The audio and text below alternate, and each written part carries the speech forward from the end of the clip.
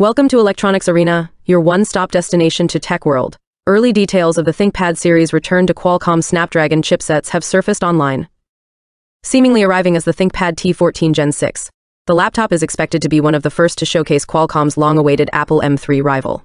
Renders of an alleged Lenovo Yoga Slim 7 with the upcoming Qualcomm Snapdragon X Elite chipset have been unearthed by Twitter user WalkingCat, indicating a launch may come sooner than expected. The renders show a Lenovo Yoga Slim 7 14-inch laptop.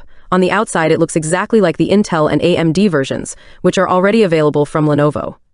In fact, the design has hardly changed since we reviewed the Lenovo Yoga E Gen 8 last year. Where it gets exciting is the new Snapdragon X Elite chipset reportedly within.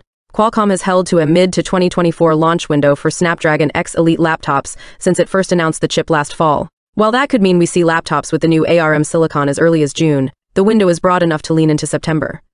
Stay tuned for more updates. We will keep you guys posted. Thank you for watching.